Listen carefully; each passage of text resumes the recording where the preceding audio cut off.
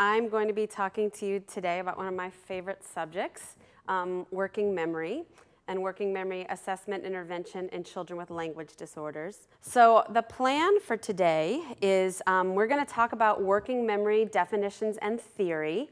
I'm not going to spend too much time on this because I know a lot of people's eyes glaze over when I mention theory, but it is really important when we want to think about how working memory impacts language development to think about different theories. Then we're going to talk about working memory and in typical development, what we know about how working memory is involved. And we're going to talk about working memory in children with language impairment, which is really our subjects of interest. And then we'll get to the nitty-gritty, what everyone wants to know about. How do I assess it, and then how do I intervene? So I'm going to try to move pretty quickly through the first 3 points so that we have more than enough time to talk about the last 2.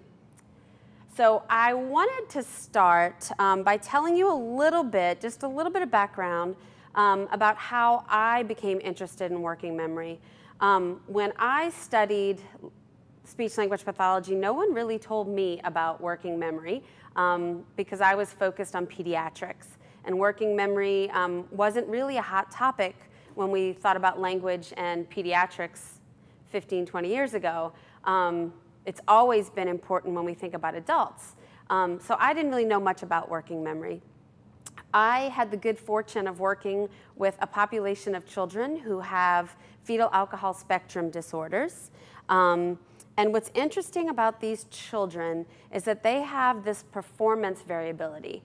And what happens with them is that when you test them with standardized tests, and by the way, these slides are not in your handout. These are some extras that I've tossed in. I didn't want to bog down your paper and kill too many trees with this. So what's interesting about children with fetal alcohol spectrum disorders is that teachers and parents tell us that they have difficulty communicating. They have difficulty negotiating with peers. They don't get invited to birthday parties. They're sometimes a wreck in the classroom.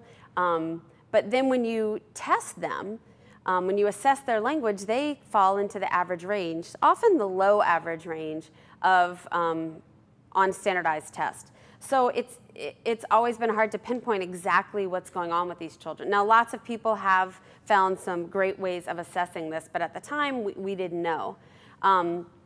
So I did a study as part of my doctoral studies looking at standardized assessment in children who have fetal alcohol spectrum disorders.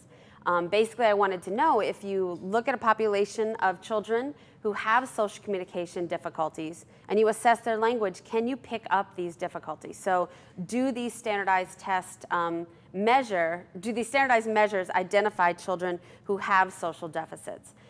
Well, what we found is that the children with fetal alcohol spectrum disorders basically fell within the average range when you looked at the standardized normative data.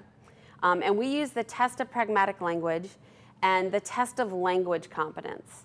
And we also used the clinical evaluation of language fundamentals, or the SELF. What we found was that these children demonstrated variability in sentence production tasks. So let me tell you a little bit more about that. So the SELF was one of our inclusionary measures. And then the test of language competence, which is becoming out of date, but is one of my most favorite assessments of language, of higher order language, we used as one of our experimental measures. So the difference between these two tasks is that on the SELF, there's a formulated sentences subtest. And on that, you give the child one word, and you give them a picture. And their job is to create a sentence using the word about the picture. But it's just one word.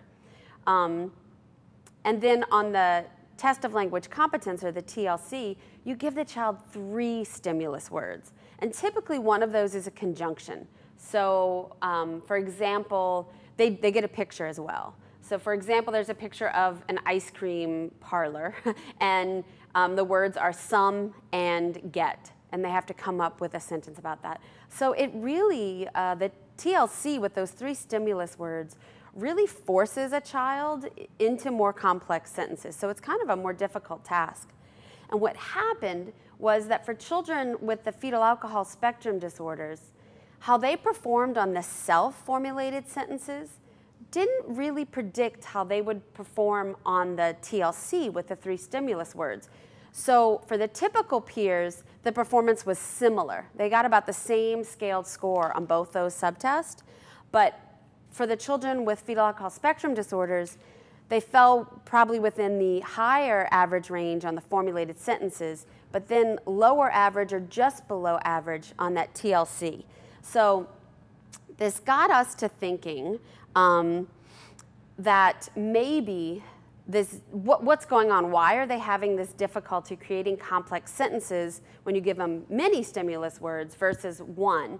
And got us to thinking that maybe this is reflective of some kind of underlying limitation in processing multiple pieces of information, which is working memory.